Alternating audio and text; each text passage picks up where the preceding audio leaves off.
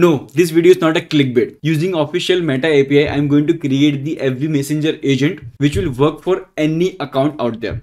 Not just for the test account, any account out there. You can automate your messenger, you can automate your comment for anyone. Not just for the test account, for anyone. This will work for you 24/7 with the permanent access token. So hi, my name is Lakshit. I help businesses, creator, agency to grow using the automation and AI. So let's get started. This video is divided into multiple steps. So for the first step, we are going to create the Meta app. So for that, we'll come to developer.facebook.com.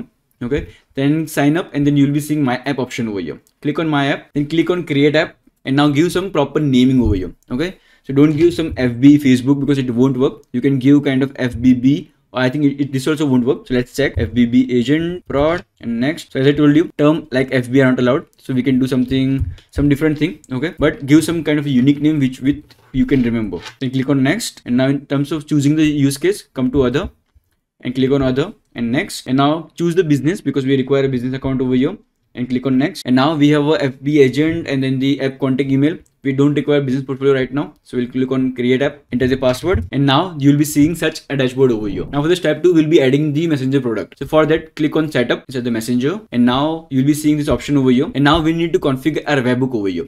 So for that, we'll be requiring a webhook URL.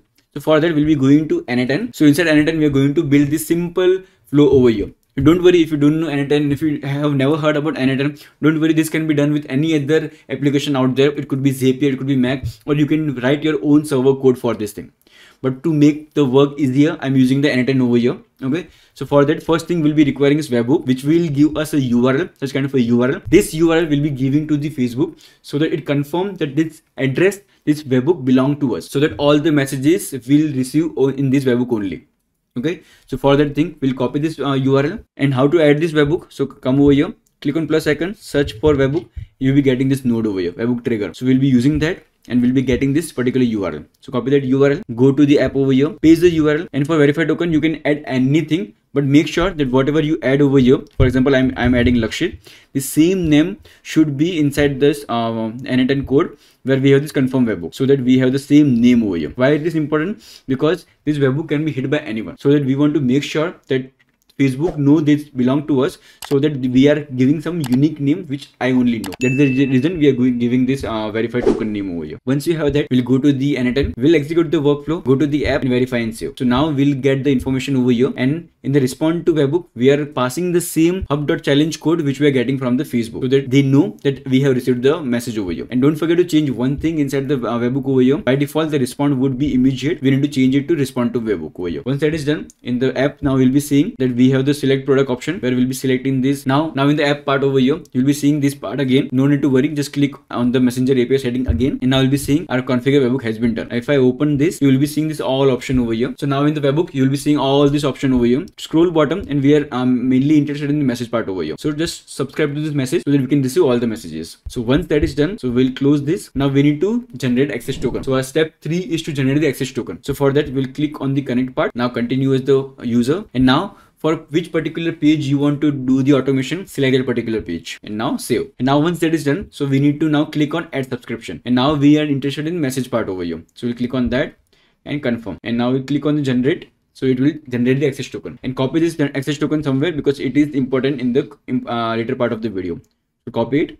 And now let's see what is there inside the access token. So we'll click on this tool part. Inside this tool, we'll click on access token debugger, and now I'll paste this token over here and debug. Now if you see amazing thing over here, that this token never expire. So that you have this token once, so it will remain forever until unless you don't revoke it. So now once we have this token, so now since we have stored it somewhere safe, now we'll go to the app again. Now we need to start receiving the messages. So for that, what we'll do, we'll go to the N10, and now we'll inside the webhook, now we'll go into setting and toggle this on so that we can receive the post method as well. So from the post method, we'll be receiving the message. So now let's open some of the Facebook account. So this is currently my account, and that particular page on which we have done the setup is belong to me. That's the reason I'll receive the message right now. In future, in the later part of the video, I'll show you how you can make your app live so that anyone can message you. Okay, so for that, I'll click on the search part. I'll search for spout out, the app which belongs to me, the page which belongs to me. Now I'll come to click on the message. Now I'll write hey. Before sending it, I'll go to the N10, execute the workflow, come to the Facebook, and now send this message. If I go to the N10, I should receive the message over here. As you can see, I have received the message, and now my AI agent is generating the message and it will reply it over here. So we can see it has happened over here, and we received the hey message, and now there is an AI agent over here, okay, which is giving just a normal message in which the prompt we are passing the message which we got from the user, and we have the open router GPT-5 over here. And inside the memory, simple memory, we have context length of 5, which it means that it will remember last 5 conversation, and we have a unique sender ID for each and every user, so that the conversation is unique for the particular sender. Once you have that, as you can see, we are getting the error over here. It's because the access token is not updated. Don't worry, I'll be showing you how to do this. But as you can see, we have a URL over here. Inside the URL, we have this recipient ID. So if you can see inside the webhook, we'll be receiving this recipient ID. The recipient ID is nothing but my particular page ID over here, recipient ID. Okay, so we're using the recipient ID over here / messages. Now inside the query parameter, we're passing the access token. So this is the old access token. That's the reason we are getting this error. So I'll be pasting the new access token. So let me paste this new access token. And now inside the body part, we need to pass the recipient over here. Now as you can see, we are passing recipient ID. So don't pass your ID over here. We need to pass the person ID from where we got the message. So that's the reason, as we can see, we're passing the sender ID. So inside the webhook, if you see, we are getting the sender ID as well. So I have drag and drop this over here. Okay. And now messaging type is response. In the text, we are passing the text which we got from the AI agent. Once that everything is done, we'll execute this step. So now as you can see, it passed successfully. And if you go to spout out, we can see we have got the particular message. So it means it's working perfectly fine. But now here's the catch. Now if I send the message from any other account other than mine, it won't receive the message. So now there is another account from where I'm sending the message. If you can see, I'm passing this message over here. So let me go to the Anatan and come over here and execute the workflow. Okay. And now if I send this message over here, you'll be seeing it will not receive the message. As you can see, it won't work because currently my app is in kind of testing mode over here. Okay.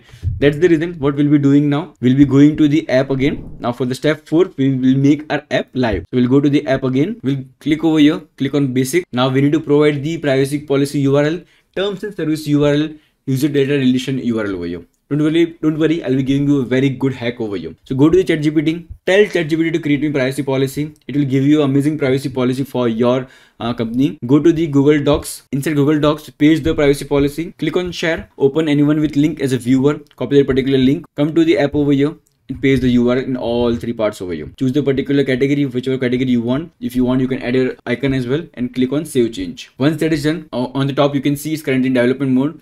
Click toggle it on. It will turn into the live mode. Once it is live mode, now you can receive message from anyone out there. And our access token is anyways permanent. So now you have made your own Facebook Messenger app permanently in production mode, where you can message anyone, where you can automate your DM, where you can automate your comment messages, everything, whatever you want. Okay. So as you can see, our app mode is live right now. Now if I come over here and write hello, and now go to the Anatan and execute the workflow. If I send it, now in the Anatan it should receive message. So as you can see, we received the message over here.